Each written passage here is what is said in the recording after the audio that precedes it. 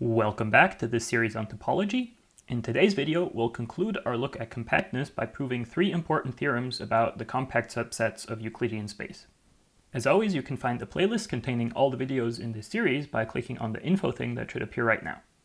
Also, if you enjoy these videos, please consider giving them a like so that other people can find them more easily. With that out of the way, let's have a look at the theorems we'll be proving in this video. The first theorem we'll prove is that closed and bounded intervals of the real line are compact. So far, we've proved a lot of results about compact spaces, but we haven't really seen that many examples. The reason for this is that proving that some subset or space is compact is kind of difficult in general. If you think back to the definition of compactness, it says that a space is compact if every open cover of that space has a finite subcover.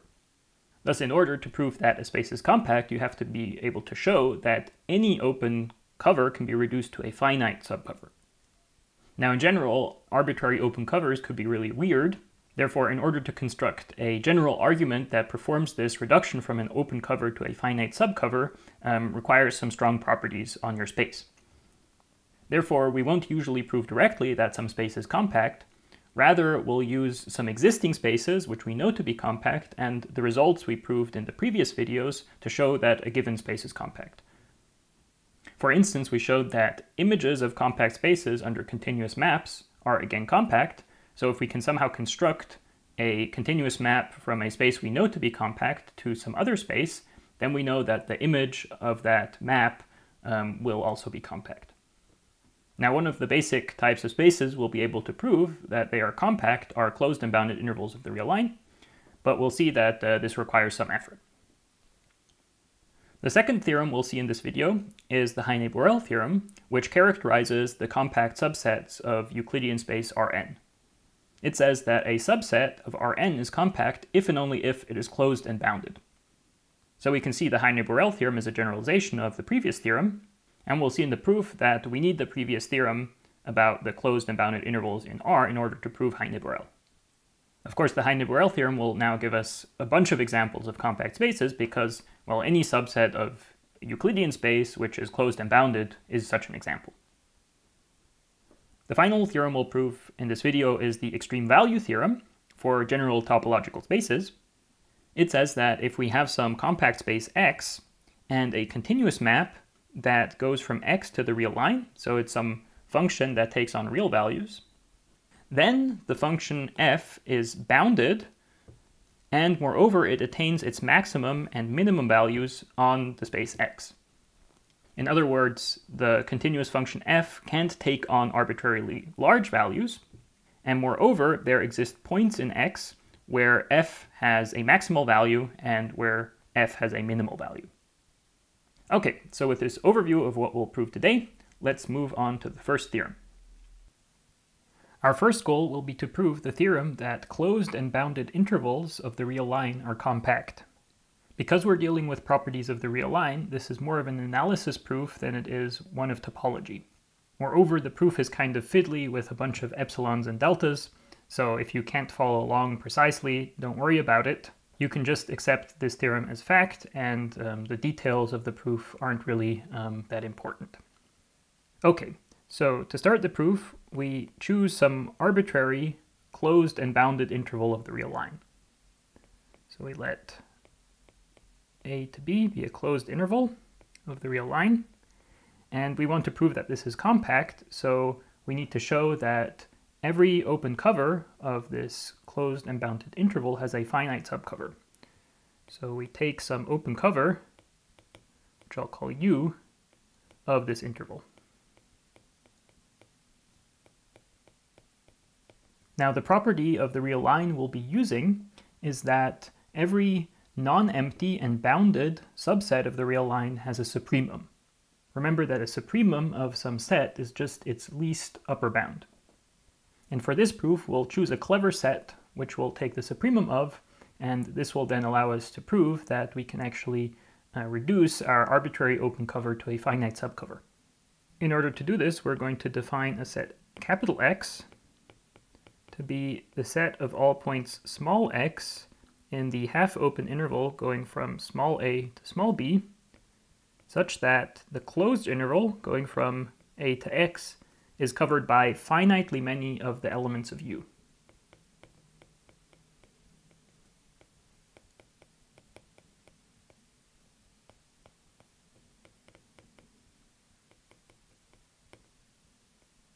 So let's draw a picture of this. So we have the real line, and we have some closed interval going from A to the point B. And now in order to get elements of this set capital X, we choose some point which lies strictly to the right of A and lies to the left of B. So this could be such an X. And then we consider this closed interval going from A to X. Now, if this closed interval here is covered by finitely many of the sets in our open cover U, then we add this point X to the set capital X. Now, our goal will be to show that the point B actually lies within this set capital X, because then in that case, this closed interval from A to B will be covered by finitely many of the sets in our open cover U, and hence will be compact. To do this, what we're going to do is we're going to take the largest element that lies within capital X and show that this has to be equal to the point B. So essentially we're seeing how far we can extend over in this direction closed intervals that are still covered by finitely many of these sets in U, and then we want to show that in this way we can extend all the way to the point small b. Okay, so the intuitive idea of taking the largest value of X will be captured by taking the supremum of this set. Now this set is bounded because it's a subset of this half-open interval from A to B, which is a bounded interval. However, we're not quite sure yet that this set is not empty.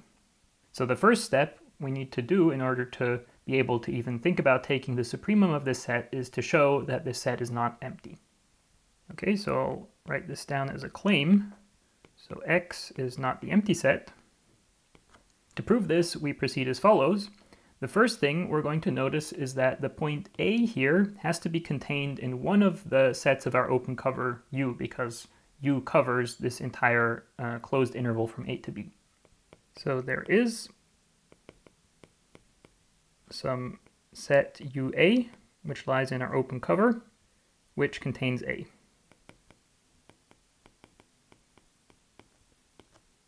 So in the picture, this UA contains the point A, but it might not be a simple open interval like I've drawn it here. It might be more complicated, but let's just illustrate it like this.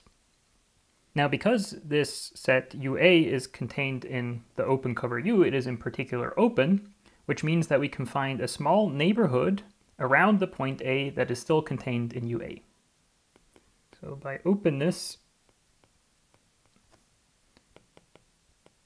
there is some epsilon greater 0, such that the interval A minus epsilon to A plus epsilon is still contained within UA. Now our goal is to show that this set capital X here is non-empty, so we want to find some small x that is strictly larger than A, such that the closed interval from A to this small x is covered by finitely many of the sets in U. Now what we've done so far is we've constructed some small interval around A, where all of the points in this interval lie completely within this covering set UA.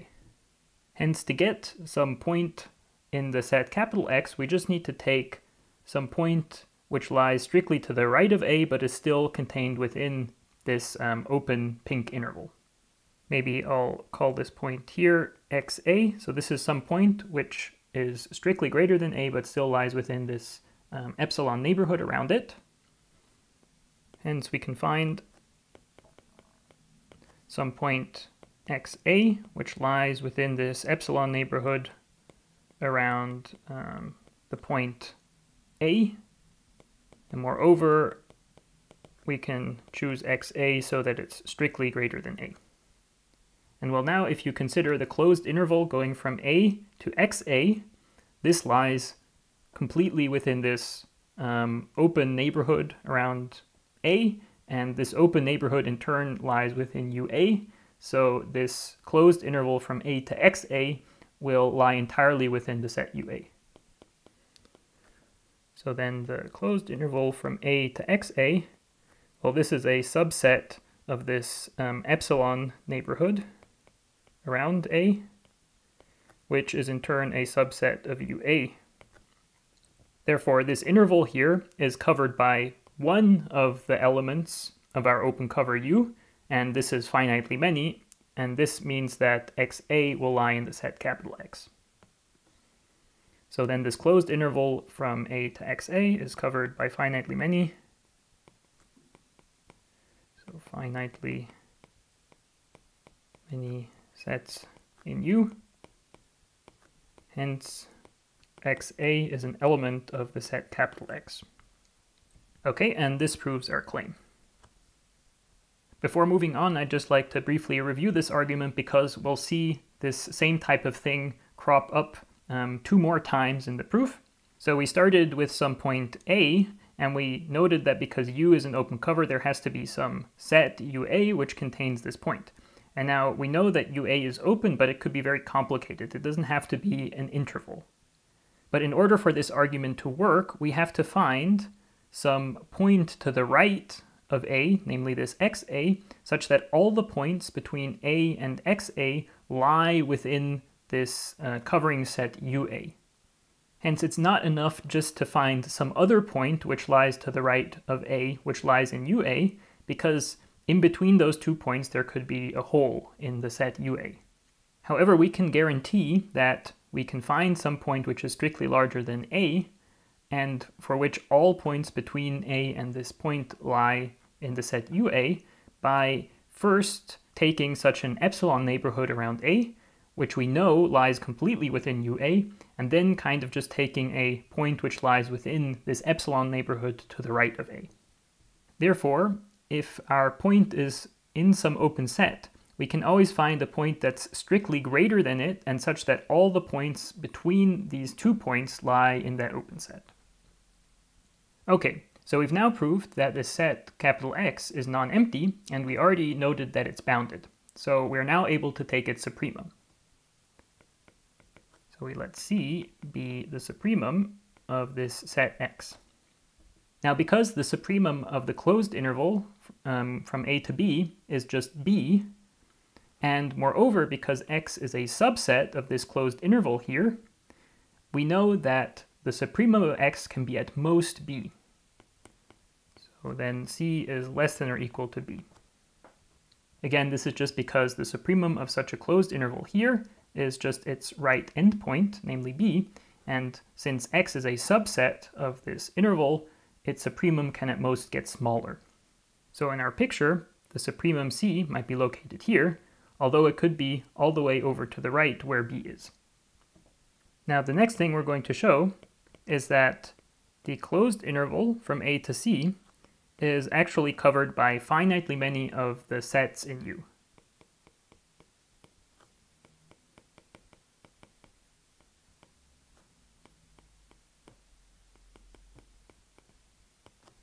The reason this isn't immediate is because the supremum of X doesn't necessarily have to lie in the set X.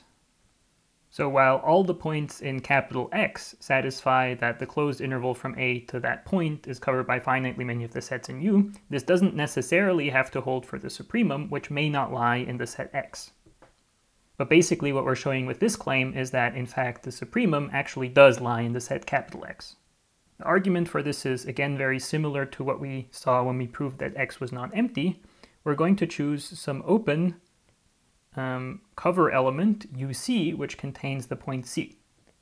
So we let C be an element of UC, which in turn is an element of our open cover. Again, this exists because U is a cover, so every point in this closed interval here has to lie within one of the covering sets, and we already showed here that C is less than or equal to B. In fact, we can even amend this here. C lies between A and B because we already know that there's some point in X here which is strictly greater than A, so the supremum in particular also has to be strictly greater than A. Now we're again going to use the openness of this set UC to find some epsilon neighborhood around the point C, which lies completely in UC. Again, there is some epsilon greater 0, such that C minus epsilon, C plus epsilon is a subset of UC. We're now going to argue that there must be some point of the set capital X which lies to the left of C, but still within this epsilon neighborhood. So let's call this point X. So there is some point X in capital X such that X lies between C minus epsilon and C. This follows from the fact that C is a supremum, or at least upper bound, because suppose there would not be any points of the set capital X between C and C minus epsilon. So basically we wouldn't have any points of the set capital X in this open interval here.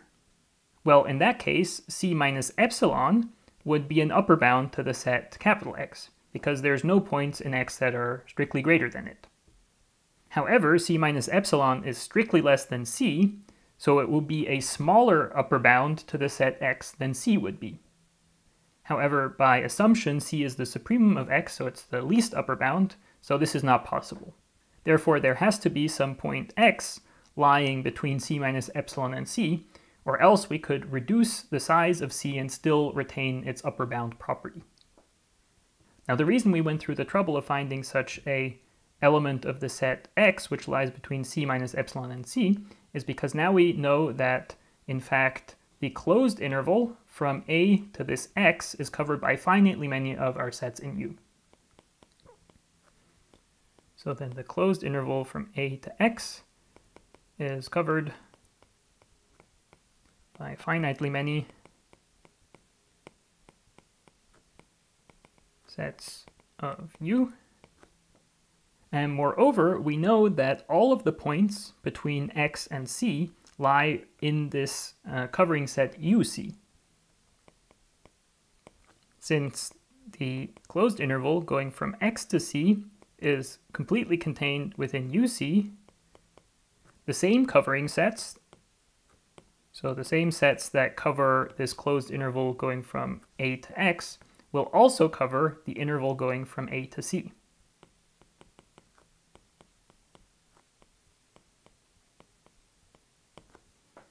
If this isn't completely clear, you should look at the picture. So we know that finitely many of the sets in U cover this closed interval going from A to X, and we can even assume that UC is amongst these sets, because if, well, it wasn't, we could just add it and we would still have finitely many of the covering sets.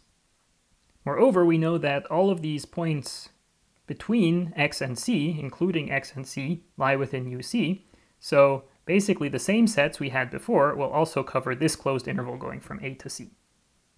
Okay, so maybe the sentence wasn't quite correct. We can say the same sets plus UC will definitely cover the closed interval from A to C. Hence, we have shown the claim that the closed interval from A to C is covered by finitely many of the sets in U. Here again, you can see this a bit fiddly argument where we need to show that because UC is open, we can find some point that lies to the left of C, but we also need to have that all the points between C and that point are contained in UC. We need to do this by considering such a neighborhood and then picking an appropriate point. Okay, so now we're almost done with the proof because, well, if C is equal to the point B, then we're done. So if C is actually equal to B, then we are done, because in that case, we've shown that the interval going from A to B is covered by finitely many sets of our open cover, and hence it will be compact. We've already noted that C has to be less than or equal to B, so the only other possibility that remains is that C is strictly less than B, and we're going to show that this is impossible. So we're now going to suppose that C is strictly less than B and derive a contradiction. To get this contradiction, the argument will be quite similar to what we've done before. So we again note that C is contained in some UC, so one of the covering sets, and that we can find some neighborhood around the point C, which is contained in UC. Now, if C is strictly less than B, then we can in fact find a point which is contained in this neighborhood, which I'll call Y, which lies strictly between C and B, and for which all the points lying between C and Y are contained in UC. Since we've done basically the same thing twice already, I'm not going to write down all the details of how to get this Y, but we can get some Y which satisfies, on the one hand, that it's strictly greater than C and strictly smaller than B, and moreover, all the points lying between C and Y lie within UC. So we can say, for example, that the closed interval going from C to Y is contained in UC. And again, the way to do this properly would be to first find such a epsilon neighborhood around C and then choose a point that's on the one hand small enough to be strictly smaller than B, and on the other hand is still large enough in order to be strictly greater than C. Okay, but now from the above here, we know that the closed interval from A to C is covered by finitely many of the sets in U. So we know that this is covered by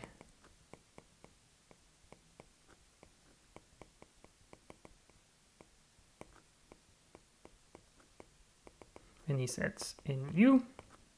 And now by the same argument, because all of these points that lie between C and Y are contained in UC, we can deduce that, in fact, also the closed interval going from A to Y is covered by finitely many of the sets in our open cover U. So since this closed interval from C to Y is contained in UC, the same sets, maybe plus UC, will cover the closed interval going from A to Y. But this implies that Y lies in the set capital X. But on the other hand, Y is strictly greater than C, which is supposed to be the supremum of X, and this is a contradiction. So we've assumed that C is strictly less than B, and we've derived a contradiction, so this is not possible. We also already know that C has to be less than or equal to B, so the fact that C is strictly greater than B is also not possible. Therefore, C has to be equal to B, and in that case, we're done and we've proved compactness. Okay, so as you can see, the proof didn't really use many difficult ideas, but we had to repeat this fiddly argument with finding the point to the left or the right such that all the points between are still contained in some set and so on. We had to repeat that many times, and hence it's a bit complicated. I hope you were nonetheless able to follow it, and if there's any part that seems suspicious to you, you should probably just write out that part by yourself by hand and check that everything makes sense. In the next two theorems, we'll see all of our hard work from the previous two videos pay off because we can basically just assemble results and prove some nice theorems. The first of one is the Heine-Borel theorem, which exactly characterizes all of the compact subsets of Euclidean space Rn. It says that a subset S of Rn is compact if and only if it is closed and bounded. And both of these things are pretty easy to check, so this gives us a nice description of all the compact subsets of Rn. We will have to show two directions. So the first one is that the compact subsets of Rn are closed and bounded, and then we'll have to show that if a subset is closed and bounded, then it's compact. So we'll start with the easy direction, which is proving compact implies closed and bounded. For this, we suppose that S is a compact subset of Rn.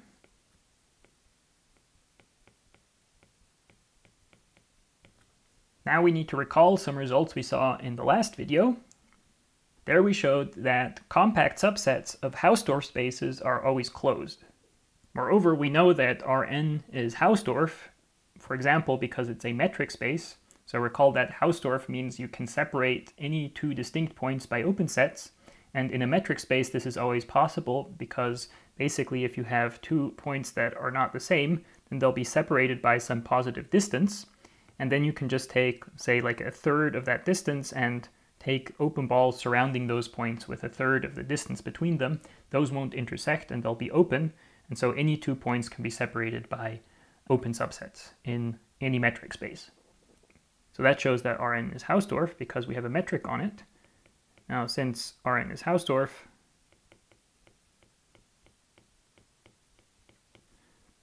S is closed by the proposition we saw in the previous video, which said that compact subsets of Hausdorff spaces are always closed.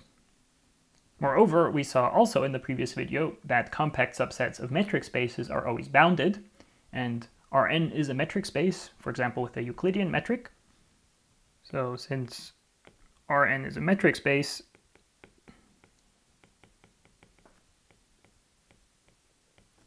we also know that S is bounded by the result from the previous video.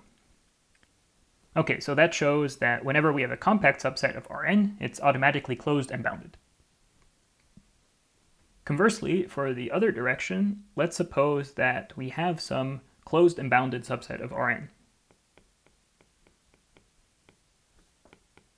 So we let S be a subset of Rn, which is closed and bounded.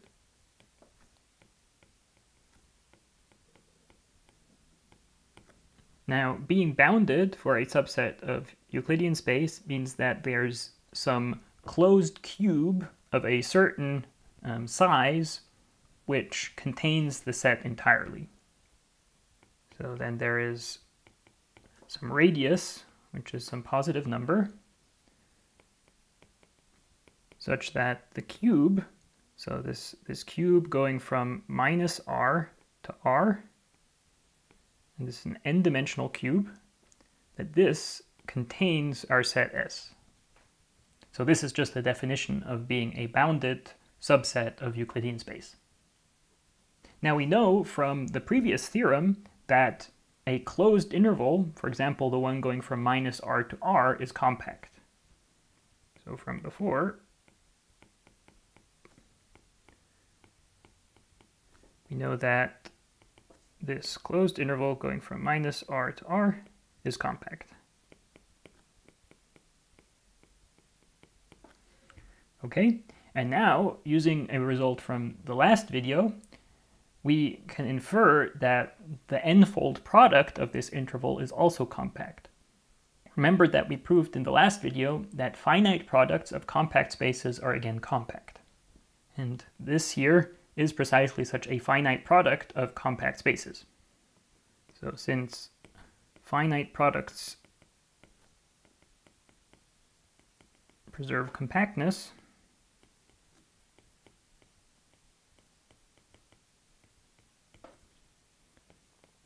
we now know that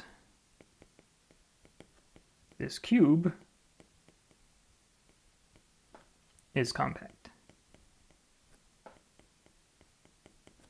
Okay, so we've now shown that this cube, which contains S, is compact, and now we have that S is a closed set of some compact space, and if you remember again from the last video, we showed that closed subsets of compact spaces are themselves again compact. So since S, this is a subset of this cube, is a closed subset of a compact space,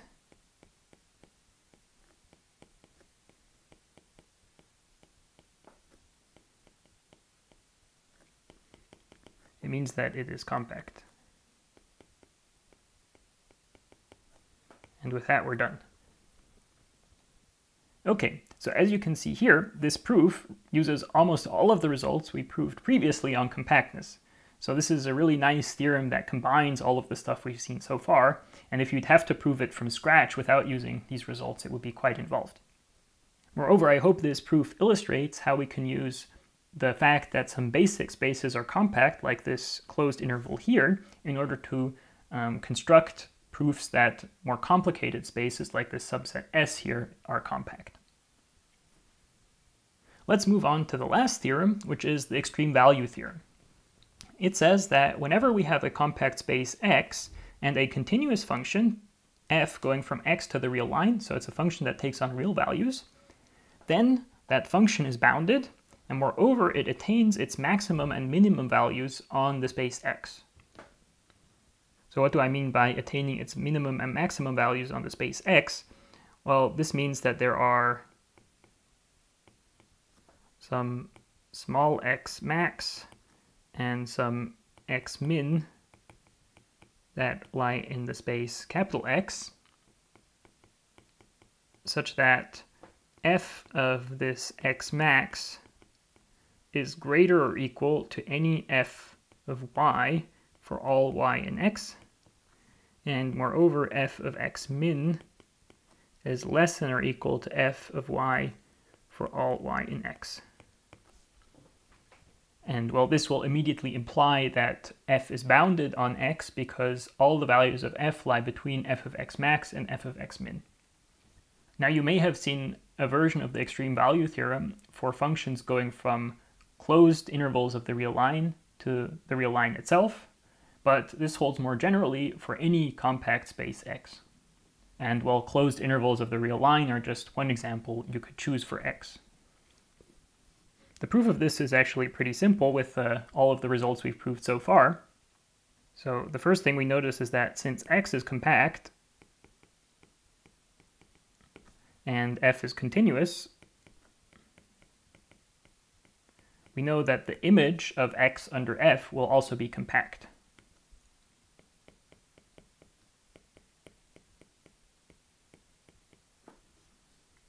This is something we saw in the first video on compactness, namely that images of compact sets under continuous functions are again compact.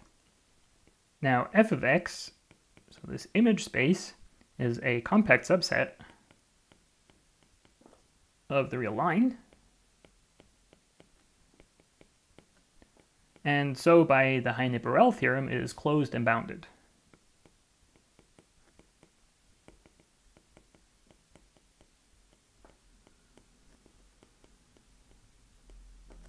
Now, because this image is a closed and bounded subset of the real line, it will contain its infimum and its supremum. So hence, the infimum of this set f of x, and I'll call this f min, this lies within f of x, and similarly the supremum of f of x, which I'll call f max, this also lies in f of x. Okay, so something's weird with the brackets. Let's do it like that. Now, in particular, because the infimum f min and the supremum f max lie within the image, there must be some points in x which are mapped to those points f min and f max. So thus, there are x min, which gets mapped to f min under f, and x max, which gets mapped to f max under f. Therefore, because f min is the infimum of the entire image of x under f, we have that f of x min, this is just f min, and this has to be less than or equal to all f of y for any y in x. And similarly, f of x max, which is f max, this is greater or equal to all f of y for y in x. And this proves the proposition. Okay, so as you can see, the proof of this was not particularly involved given all of the results we've proved so far. The only bit which is maybe a bit mysterious is the step where we inferred that when we have a closed and bounded subset of the real line, then that subset contains its infimum and supremum. This is a basic result of real analysis, but we actually have established the tools in this topology course in order to prove it. I won't do so here because it would take us a bit far afield. However, if you want, you can try to think about this for yourself.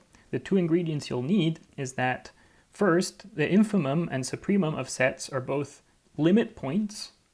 So this means that any neighborhood around the supremum, for example, contains some point of the set in question, namely this image set, other than the supremum itself. Okay, so infimum and supremum are both limit points. This is the first thing you would need to prove.